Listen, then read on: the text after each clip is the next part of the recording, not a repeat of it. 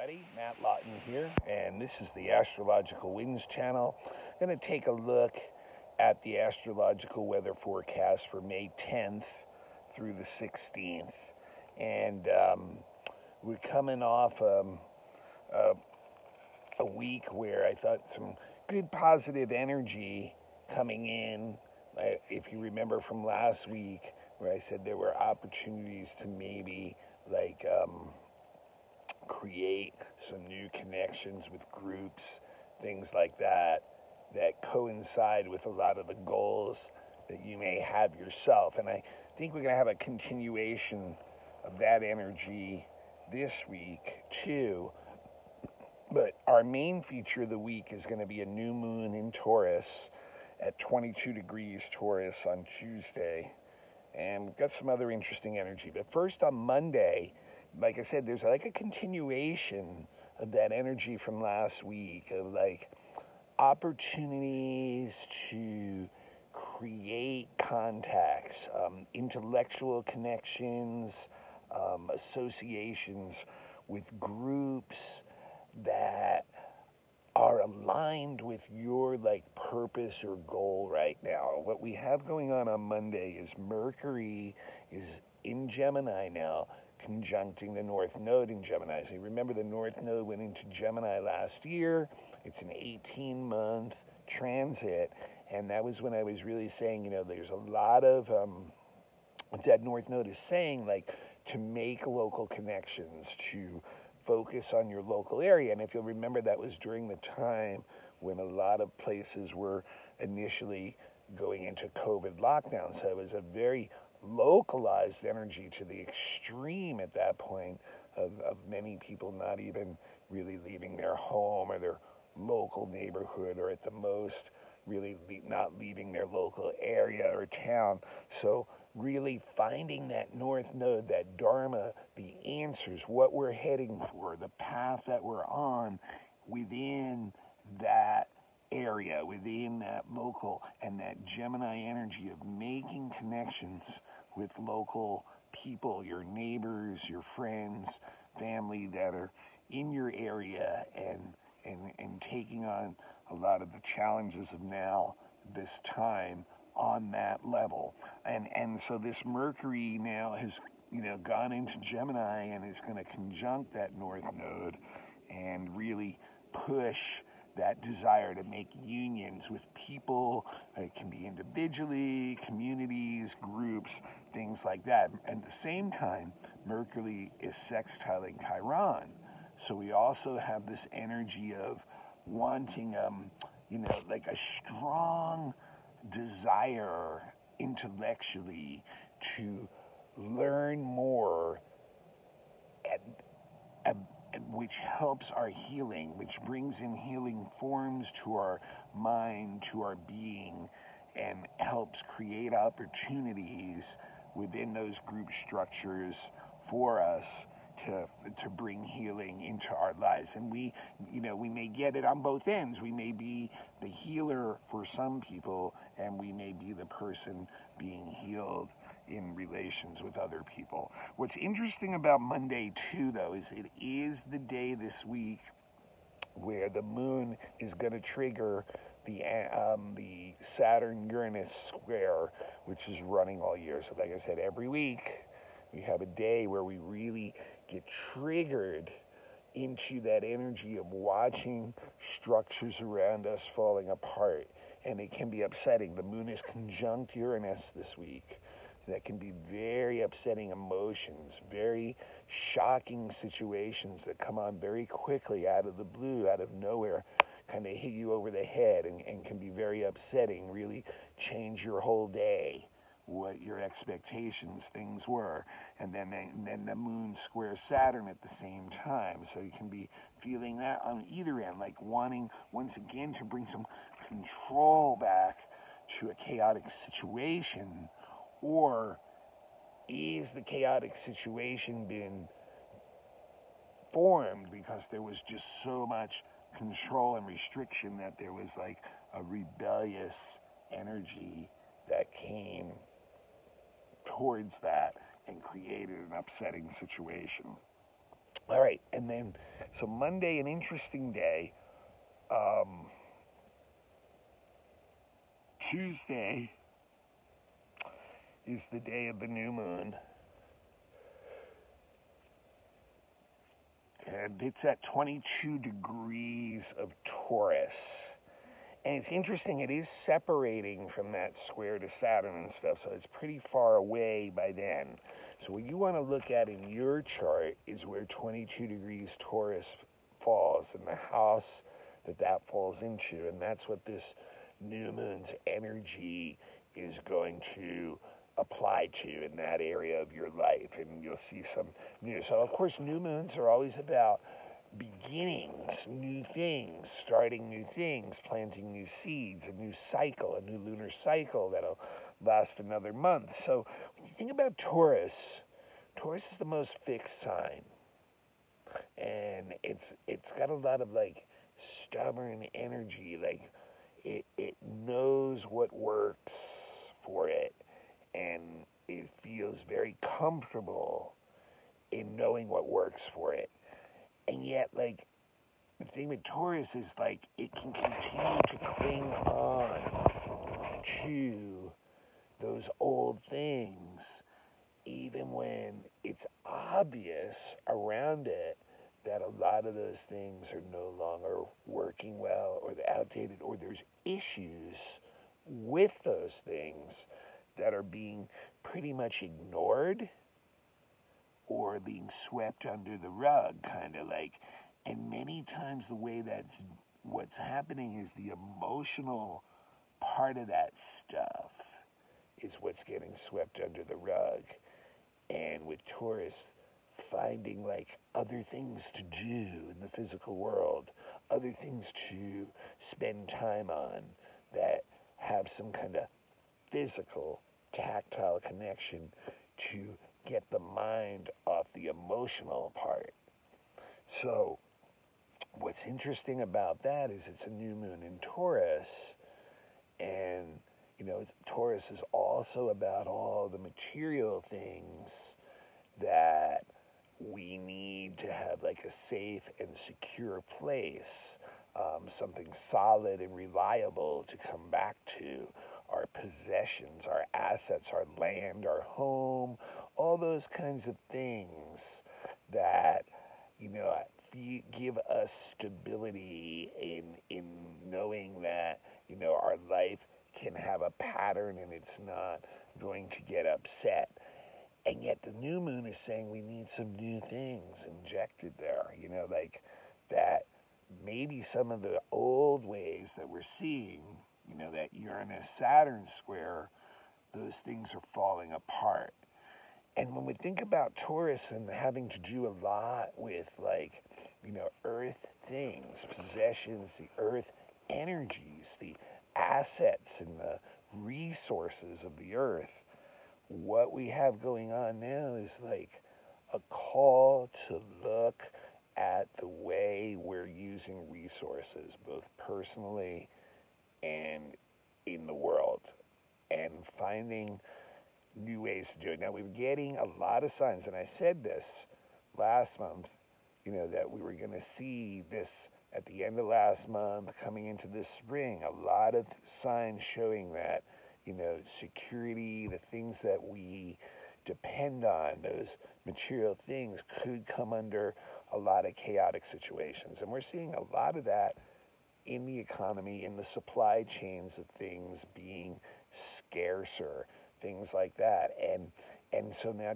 just yesterday there was a cyber attack on the gas line that brings the 50% of the oil and gas to the east coast of the U.S. So this is like a perfect example of like, do we need to rethink the way that things are being done, because there's just, it's a changing world, and that Taurus has to do some changing with it, or its structures can start to fall apart. So it's kind of interesting, you know, because like on the one level, you know, Taurus is really connected to the traditional kind of energy like conservative energy, heritage energy. And so, like, when it's feeling insecure, it's going to want to go back to those things that worked, right? But the thing is, those things that worked for us personally under this new moon, we may be seeing they need to be changed, that they're not working as well. But here's the thing. Maybe we even need to go back further. Maybe we need to go back into the past and find ways to be more secure about the things that we need. Maybe not necessarily the things that we want, but the things that we need to have that stability, to have that reliability. So when you think about Taurus, it has a lot to do with agriculture, with the energy of when humans first, the age of Taurus, which was 4,000 to 6,000 years ago, was when humans really settled down into areas where they developed agriculture so they could have a reliable source of food, assets, the things that were needed without always having to run around and rely on nature and haphazard conditions to have those things. So maybe what we're being called to in this new moon in Taurus is to go even further back, to go back to a simpler life where we can all be more responsible about the basic needs we have. So maybe planting a garden, you know, maybe finding ways to be more self-reliant, not necessarily just yourself, but remember the North Node in Gemini, self-reliant in a local area for the things that we basically need. The pipelines, the grids going down in Texas, the prices of things going up. These are all signs that are showing us, signs from nature, showing us the old ways aren't working. The old structures are stressed. They're falling apart. And maybe they've gotten a little too complex. When somebody can hack a computer and turn off an oil pipeline, maybe things are a little too complex. If you're making your own fuel in your local community and it's being distributed locally, don't see how that could happen. Just one example. So I think that's really what we need to do with this Taurus, is not to fall back into this Taurus new moon, not to fall back into an old stuck pattern, but to fall and to look back into this wisdom of the past, to find ways that we can be simple and create on a local level a reliable nest, home, community, family, whatever it may be, for those basic needs, those basic earth, practical Taurus needs. Now, interestingly enough, the moon is sextiling Neptune pretty tightly, which shows the new moon, which shows that there's a lot of inspiring and imaginative ideas out there in the collective on how to do this. You know, and that there's opportunities to connect with those who have those similar ideals as you. And then also the moon is trining Pluto, trine to Pluto, which is in, therefore, an earth sign too, Capricorn, and saying, yeah, it's time to like roll our sleeves up and get into this deeply. It's time to use that input we're getting emotionally, that input we're getting from our environment, the signs that we're receiving from nature, spirit, the world, whatever you want to call it, and really roll our sleeves up and make the transformation happen. Make it happen now. Make it happen in these very simple, earthen ways that we are feeling our security so that we can move from there to take the deep emotions that get triggered by this and use them as a transformational tool to inspire ourselves to change and make the connections, make these deep connections, Moon, Pluto, with people. Clear some space out, create something new, watch the Pegasus rise from what is being created, this new energy.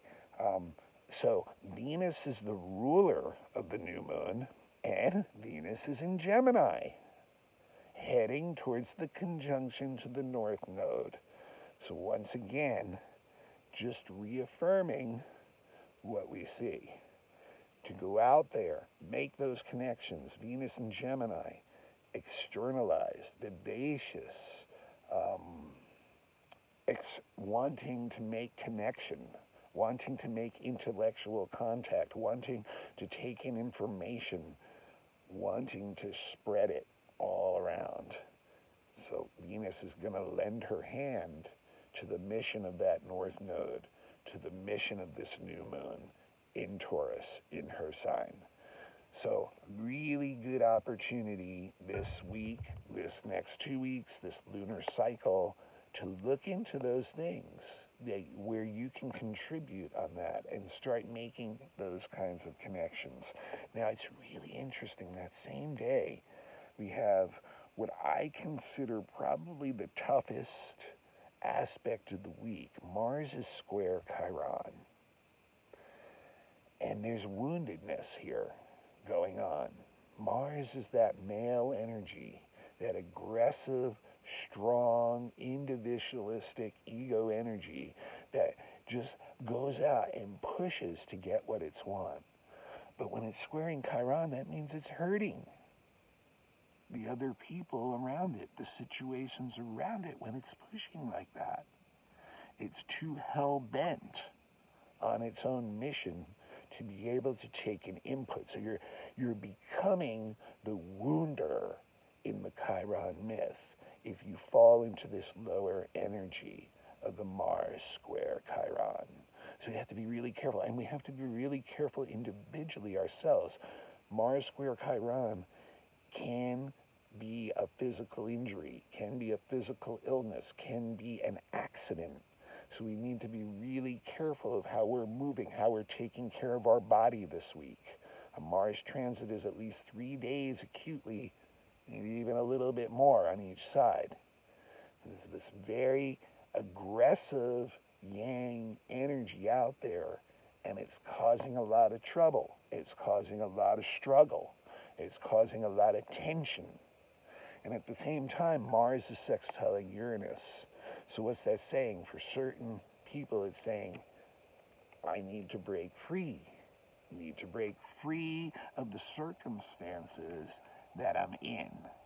And we'll seize on opportunities to do so. So here we are, wanting some new experiences, wanting new connections, wanting new people.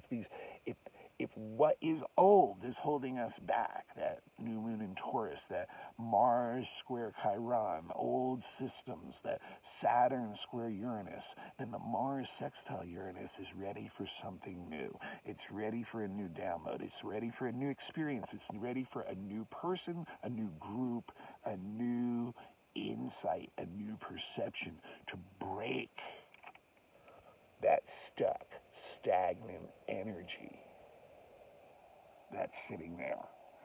By Wednesday, we have Mercury trining Saturn, and we also have a Sun sextile Neptune. So two very different energies on Wednesday.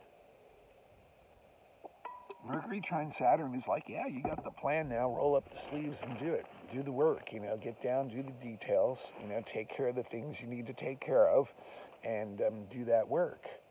And has a good attitude about it, is really detail-oriented, sees all the trees in the forest, so to speak, and knows how to deal with all those things that that need to be taken care of for a plan to be properly executed. So look at that.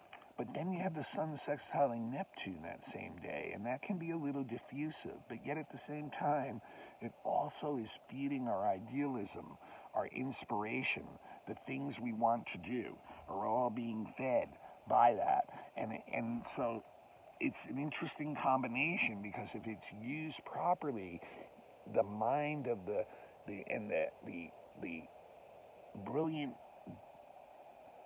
intricate mind of Mercury Saturn can take some of the ideals of that Sun Saturn, take some of, or Sun Neptune, and take some of the inspiration from that Sun Neptune and get it down and get it working into a system, get it organized, get it communicated, get it articulated. So real interesting energy, and maybe it's something where it's handing off from that new moon the day before, where we see what we want to do, and now we get to work on it.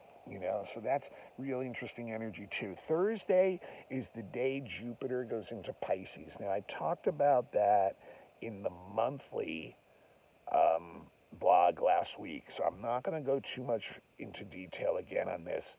In rulership, only going to go about 2 degrees into Pisces before it turns retrograde, turns around, and by July 29th, back into Aquarius. So to me, just a little taste, Jupiter in Pisces. But it is pretty poignant in the timing of that little taste, because it is during this ripe time of opportunities to connect with other people. And then Jupiter in Pisces is all about that. It's all about diffusing the boundaries between people and groups, and recognizing the underlying connection of all that. So very poignant time for it to go into Pisces, only for about 2.5 months before it will return to Aquarius all the way till December 30th. So we're really, really still in the Jupiter and Aquarius world these days. The last thing I want to mention is on Saturday. We have a pretty quiet end of the week. But on Saturday, we have one bumpy, awkward aspect, and that's Mars quincunxing Saturn. Mars quincunxing Saturn is the word should. It's hearing that word should in your mind, or from others, or from circumstances, like, you should be doing this. But inside, it's not what you want to do. That's the problem. That's the disconnect right there. So it's a real odd one to try to find the right balance with, because there's this duty obligation, this should, versus what you really feel like you should want to do, not should, not want to do. So that's the want. And it's easy to fall under the influence of negative people or environments and have them influence you and bring you into that should energy. It really is best if we can do what we want to do instead, but we have to release this energy in a very steady, slow, reliable way, or it's not going to work.